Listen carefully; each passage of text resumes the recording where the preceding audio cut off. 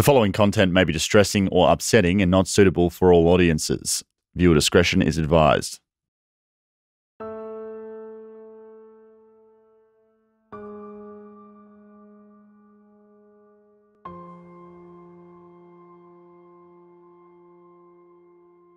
Kristelle never did things in halves. She was like just a very bright person, a very bubbly person. Full on, energetic. Like cheeky and fun. Full of laughs. Yeah. Always trying to make somebody laugh. When she walked into a room, you knew she was there. You could hear her annoying voice. She was such a bogan, but she was also so beautiful and full of heart and make you laugh no matter what you were doing. Go Telstra 774061. Thank you, SA Ambulance. What's the exact address of the emergency?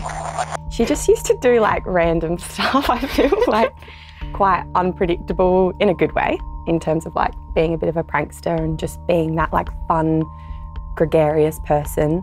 6557, also wanting other services. Thank you. Police emergency, what is your location? Why didn't you give way? What made you think that you could beat a truck? On Tuesday, the 18-year-old was returning home from spending Easter at the family's holiday shack. We'd like to see our kids bury us, not the adults burying your kids. And I think that's the hardest reality of all this, is that we get to bury our children when they should be doing that for us, letting us get through to old age. She never got to 20. Kristelle lost, and my wife, from cancer. I think Kristelle knew something that we all learnt after she died, because she had experienced loss. So she, really grabbed everything and was like, let's go, let's do it. We are so lucky to be here when someone as wonderful as her is not. It's just really unfair. It was the uni break, and she wanted to get away from the rat race where she could do her assignments and everything. So she went down to the shack down at Kabowie, and her main idea was to get down the coast, stay at the house and have no one to annoy her. And after a couple of days, she rang me up and said, look, I can't get the internet to work properly. I might come home. So I said, oh, well, by all means. She'd sent me a text saying that she was coming home, and I said, all right, well, just be careful. And at 10 to 4, I had a GPS spot that had her at Port Arthur, and I'd gone down to meet a couple of mates. So we were just having a couple of beers, and I said, anyway, I better get going. Kristelle will be getting close to being home. And I thought, this is a bit odd. Like around 5 o'clock, 5:30, that she wasn't home. So I was sitting there, and I tried calling her, and there was no answer, and put the telly on for the news. And I think it was the Channel 7 helicopter was above the intersection, and at that point there, I seen the white Commodore. And a person has died following a shocking crash at Port Wakefield this afternoon. I knew it was her car, and I immediately rang my sister in Canberra, and I said, look, I think we're going to get some news, and it's not going to be good.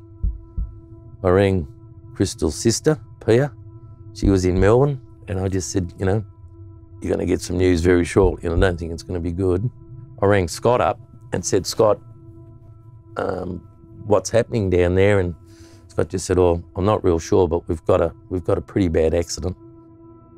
So Steve and myself have known each other, I would say now, for probably around about 6 to 7 years.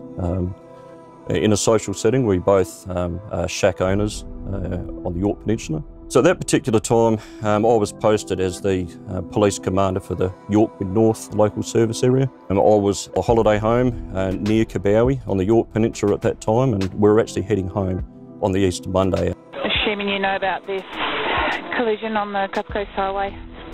Telephone call as I was the officer in charge, and I was also on call that weekend, quite late in the afternoon, to advise me that there had been a serious crash. At that point in time, it wasn't made clear to me that it was in fact a fatal crash, but I did have a number of police cars responding, and obviously being a long weekend, traffic conditions and also the distances that police have to drive, it does take some time to respond. So that was the initial phone call that I received, and like anything from that point, you then have to wait for your police officers to arrive on scene and actually give you a full appreciation of what they've actually come across.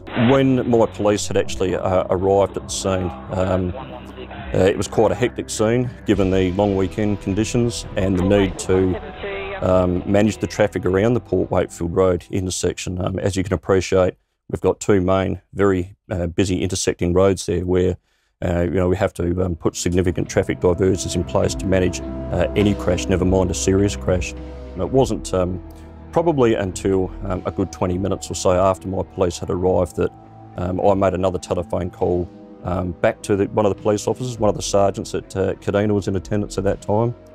And he said, look, Superintendent, we have someone that's been killed in a car. We don't know anything more at this point in time other than it's a young girl.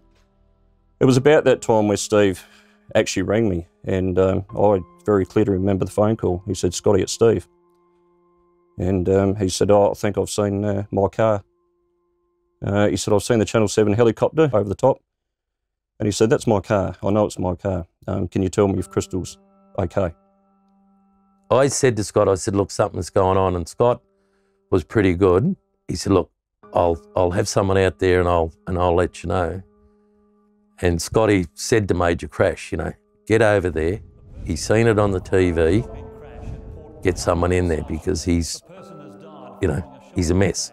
My gut feeling was quite terrible. I shared Steve's feelings in the fact that I really did believe it probably was Kristelle in that car, but I wasn't going to say that to Steve because, again, it would be a hunch, and I would certainly hate to get that information wrong and tell my mate that his daughter had been killed in a car crash if in fact we were wrong. I remember receiving a telephone call from Scott Denny. I had known Scott, so when I got the call from him, he told me his involvement in it and that he'd received a phone call from his friend, and he wanted to check with me if I knew who the deceased was. At that stage I didn't know. Having been a police officer now for 28, 29 years, I have attended more than my fair share of crashes that I ever want to think about. They're all bad, but as you can imagine, some worse than others. But when you get the phone call like that, knowing that it's potentially your good mate's daughter that is dead in that car, for me that sent quite significant shockwaves through my system. So it was at that point where I had started to ask my police to establish the identity of the driver, which one of my police officers knew.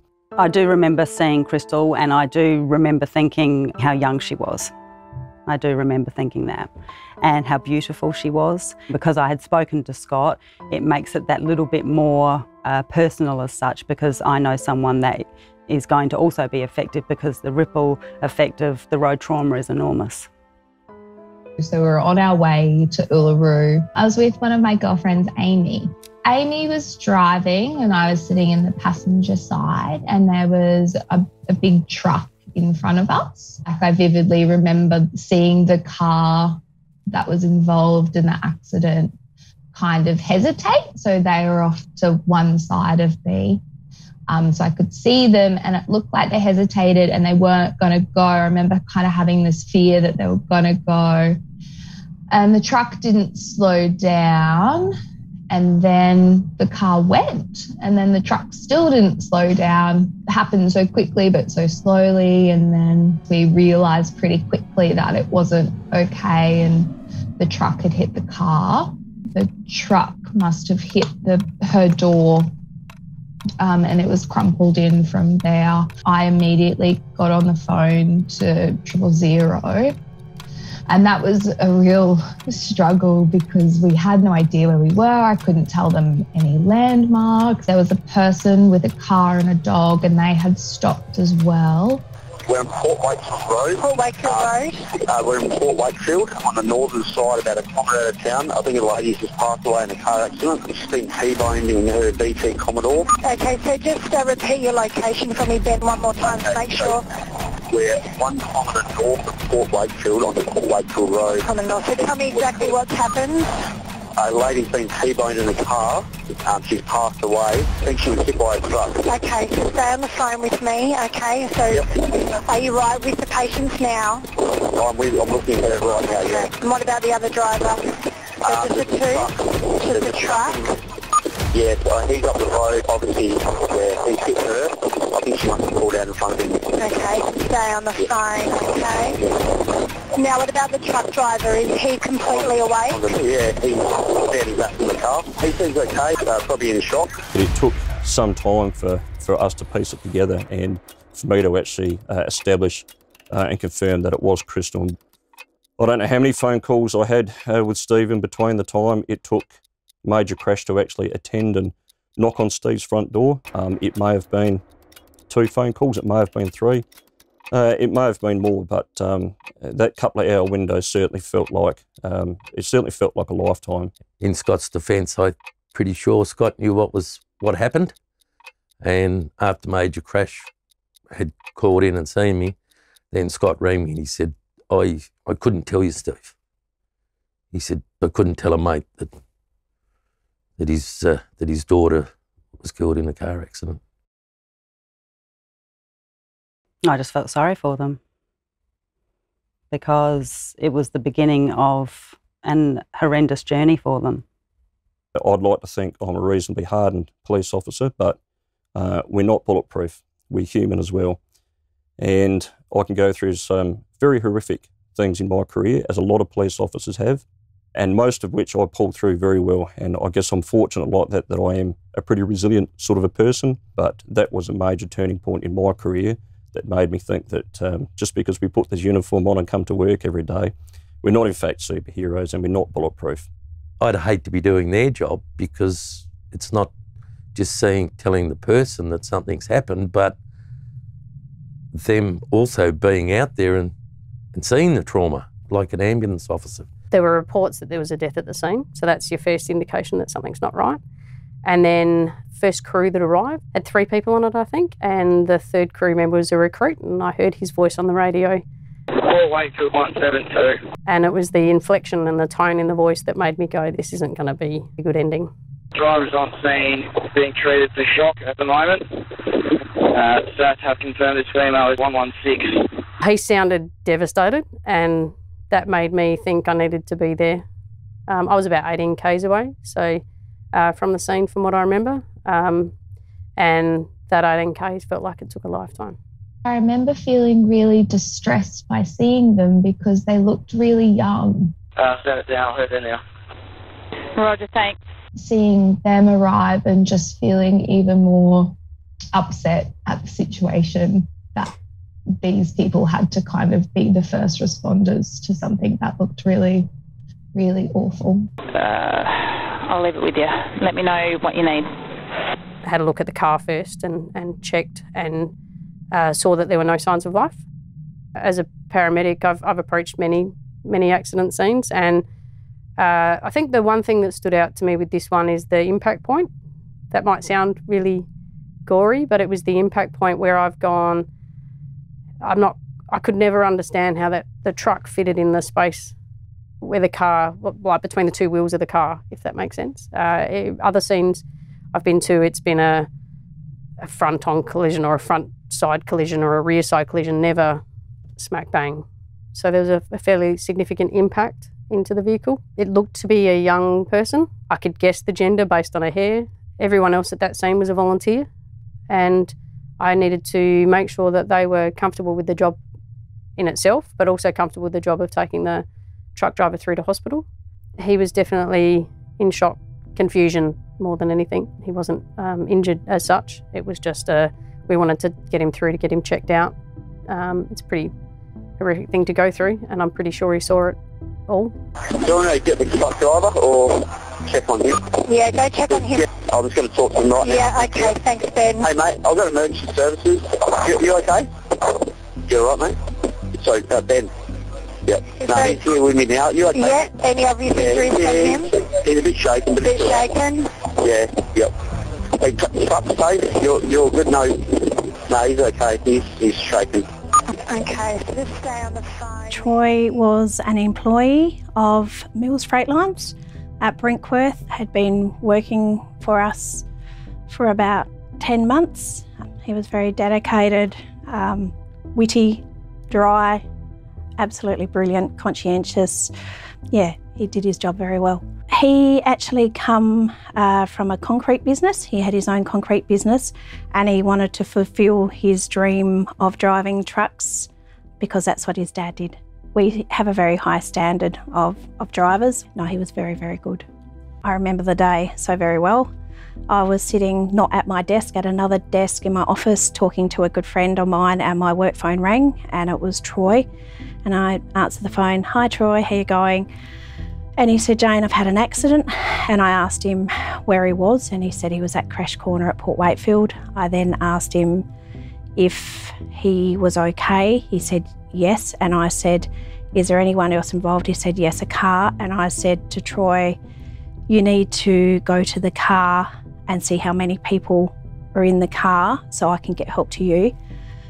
Because obviously an ambulance only takes one person today. And he went to the car and the young lady must have looked up at him and he just said to me, "Oh, Jane, she's just looked up at me. I think I've killed her." So for him to see that and to receive that call, it's tough. I almost feel guilty because I made him go to the car, but I needed to get help. Police emergency, what is your location? I have a truck. Mills Freight Lines had an accident with a car at Port Wakefield at Crash Corner.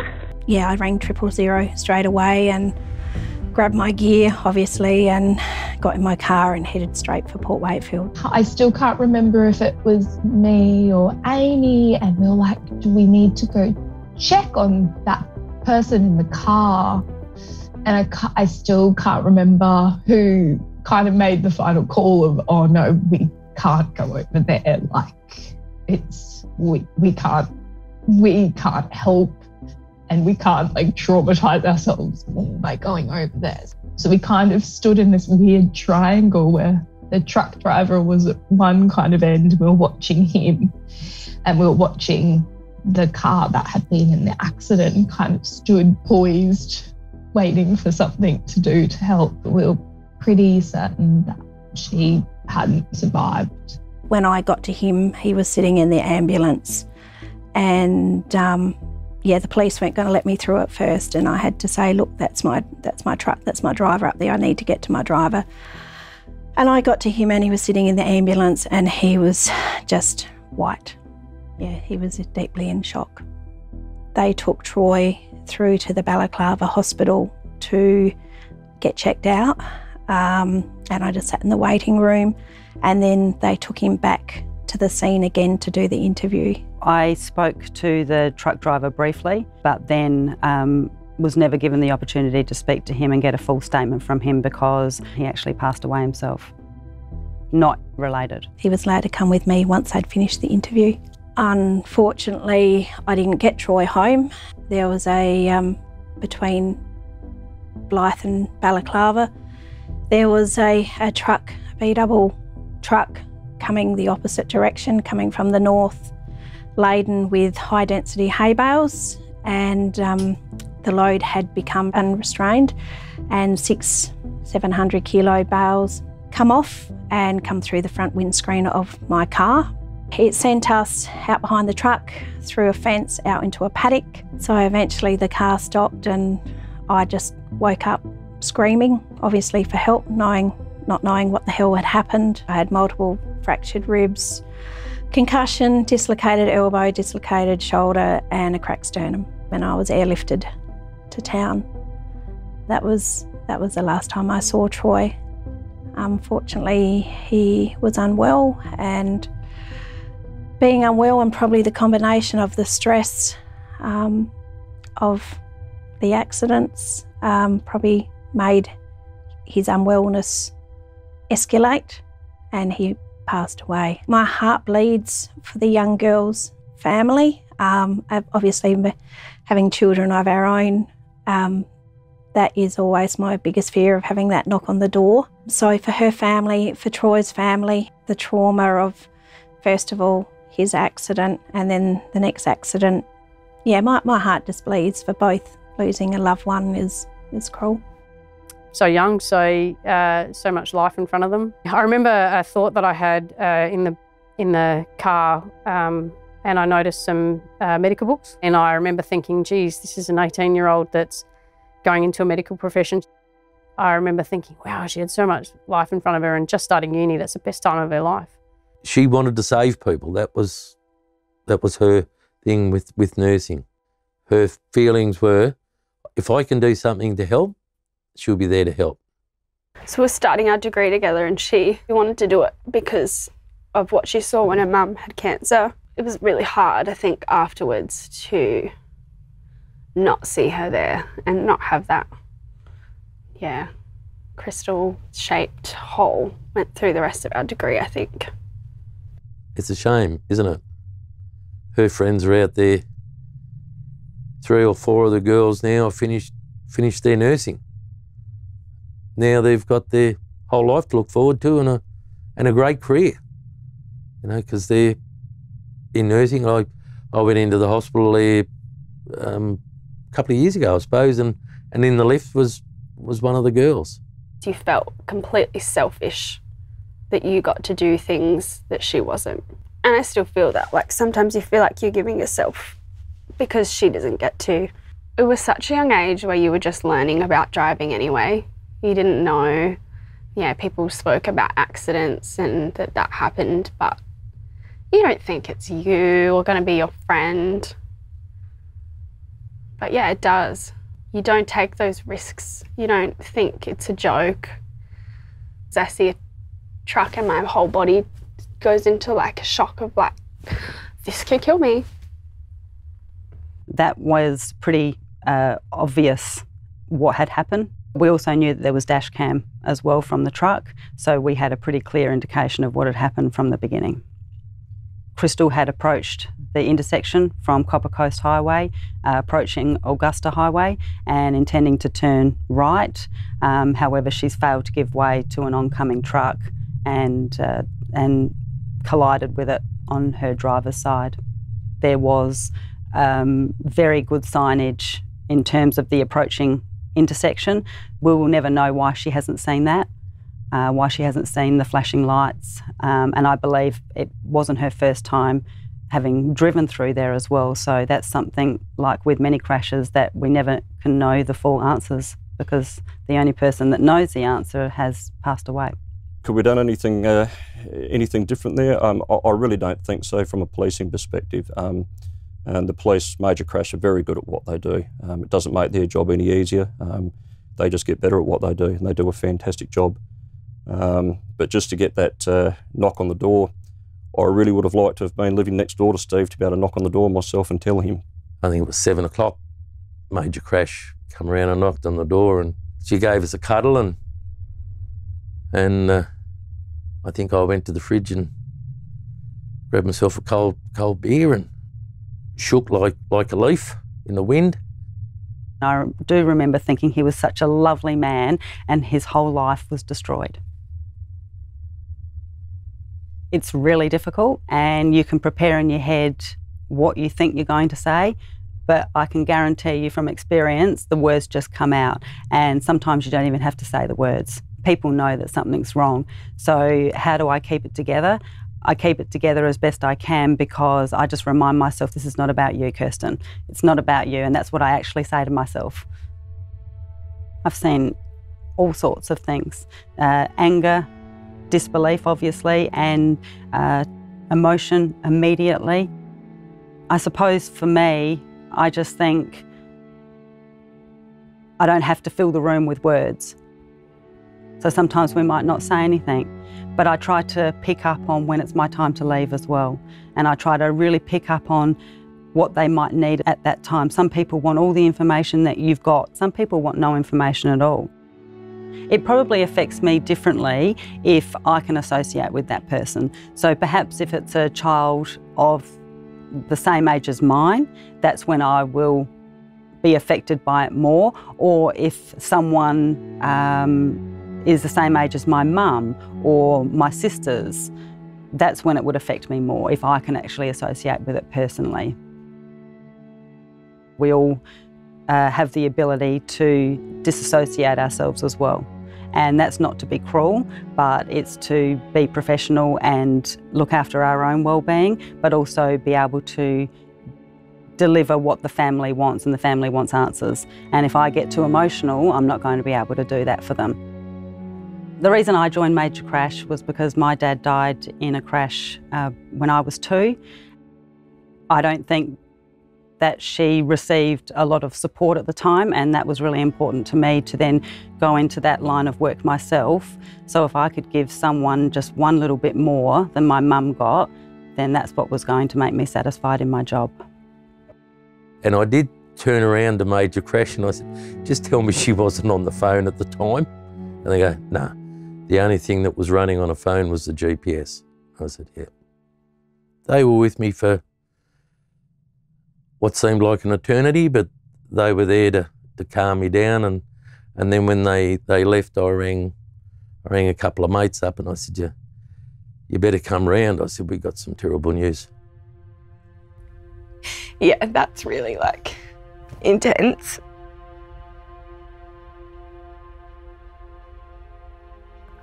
Yeah, I was at work and my mum came to tell me.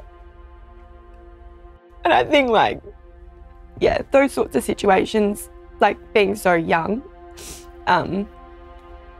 just disbelief, like complete disbelief, complete shock. Mm. I remember like vomiting afterwards, like the shock of finding out that. Kristelle's ex-boyfriend called me, and then I just hung up the phone and immediately called Jade.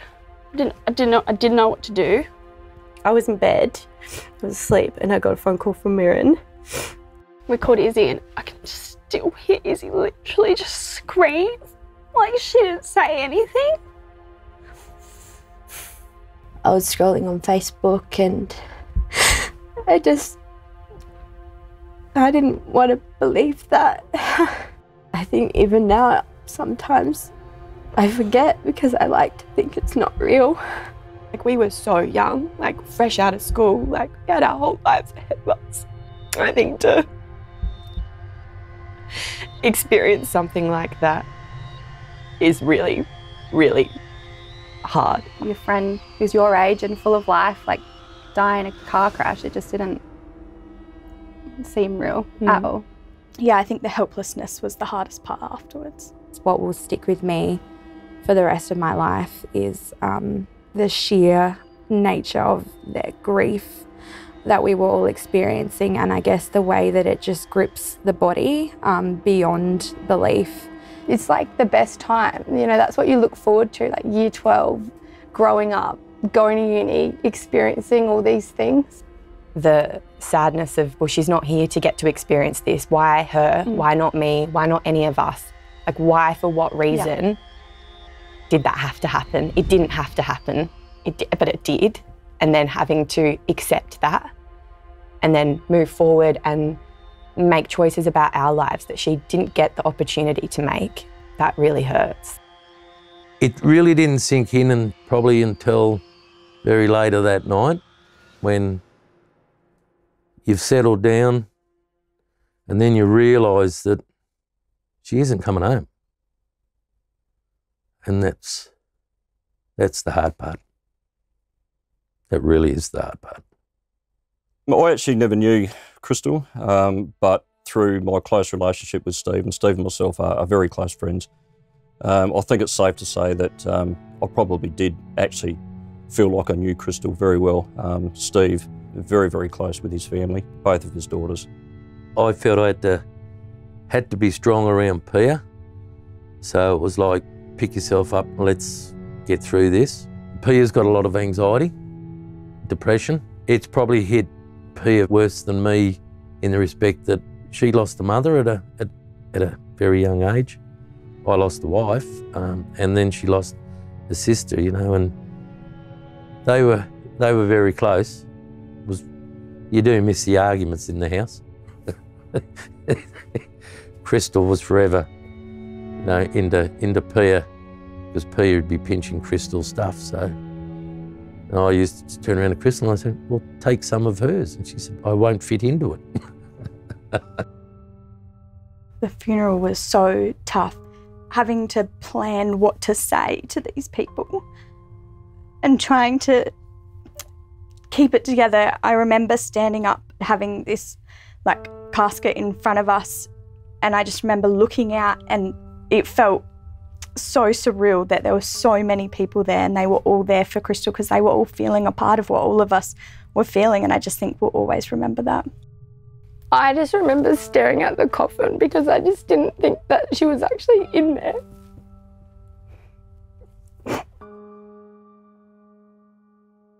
It was just incredibly hard.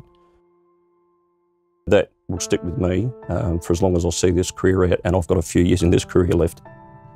Quite a few fatal crashes that I've had to personally attend in the country over my years, and you have either known the person, you've known them through your kids' football clubs and sporting clubs because they've been young drivers that have been killed in cars. It's been the parents of other children that you know, or in fact it's been other parents in the community that you know through work or social contacts. So it's very real, and I guess that's the uniqueness about country policing. I've had Terry Williams lost a daughter in that section, and Trevor Stoker's son, Rick Stoker, lost a son probably about 18 months ago. The three of us, we've all lost children in that vicinity. It is a case now, whenever you kind of go to drive somewhere, everyone says, drive safely, we want to see you back.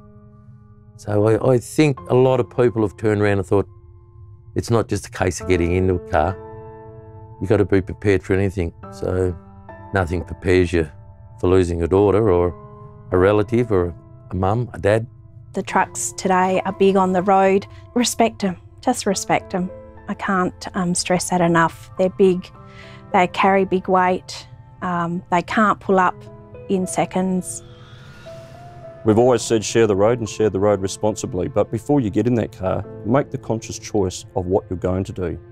A lot of it can just purely be inexperience, not driving to conditions, distraction. I don't think people deliberately get in a car with a view of thinking this is how my day is going to end. I often drive country roads and I see how easy it is to do something stupid or not paying attention, like what that can do, and that still scares me. It's decisions that people make in cars at that time. One split-second decision is the matter of your life or someone else's life or getting to the end point of where you need to be. It scares me so much when people overtake me when they shouldn't be. It brings me back and it's like I've lost someone so close to me. Don't be that person that doesn't make it to the other end. People are complacent because they've not been through it. Don't be that person that's responsible for harming or killing someone else on a road and then having to go through the rest of your life knowing that one silly decision on that road could have very much been avoided. Perhaps they haven't experienced the lifelong effects of road trauma. Like an extra 5 minutes isn't gonna hurt. It still really infuriates me now when people are on the road and like they're driving like, you know, they're invincible, or there's not millions of other lives on the road. Like you're gonna affect so many people by making those wrong decisions, thinking you're invincible. Not a day goes by when you don't think about her, and it's not even necessarily sad anymore. It's just that she's there. She'll always be here. The girls from St. Aloysius School, you know, they stay on Facebook and little things come up there and yeah. I love crummy! I love Crummy. I love Crummy. I don't know about everyone else, but I find it hard to, I guess, swallow the term accept it. I think we've had, we still have a lot of questions. There's a lot of things left unanswered that may never be answered. Yeah, I guess it's about keeping her memory alive. She was a good friend, and I guess at the end of the day, she taught me so much, and I am so grateful for her life and for her friendship, because I wouldn't be the person I am today if it wasn't for her. There's something that I just wish I'd done differently or said differently. I think at the time, Kristen was really leaning on me and Jade, and she was at our house every day, and I just wish I gave more time. Or every day something happens to someone I wanted to meet. Or I don't know. We've just learnt to celebrate her life now, and yeah, we're so lucky to know her. They made up a cross with a heap of a tribute flowers and all that, and we brought that back and we planted it on the side of the road, and I go down to Kabowie, once a week, once a fortnight, so I've got to go past that site every time I go there. You kind of feel like you just want to slow down that little bit and you think about what happened with Kristelle. You see the roadside markers on the side of the road, and they are a constant reminder of each and every job. I hope they're a constant reminder for the public that see them as well, because I know they are for just about every paramedic. And that's someone that's not going to go home. That's someone that's missing a son or daughter, a mother or a father, a relative. Everyone knows someone out there. When I'm driving and I see a roadside marker or a memorial, sometimes I can actually remember that specific crash because I might have been involved with it. So it always takes me back to that point. And also I find if I'm even driving through the same area myself when I'm not working and I'm approaching a place where I attended a crash, it does actually make me feel a little bit nervous because I think about what happened, and if that happened for me, could I avoid that situation? I've always thought, there's a loss of life, no reason. It's such a shame that someone's lost their life in a motor vehicle accident. He didn't want Kristelle to die in vain. He wanted it to be a catalyst for change, and the Port Wakefield turn off, that's all changed. There's been so much development there. I think it's so awful that happened. There's no words for that, but it's good to see that they've made a change. When you're 18, I think you feel invincible, but you're not. Life is so precious, and sometimes it takes these heartbreaking things to, put that into perspective. She's missed out on a great life for 1 second of inattention.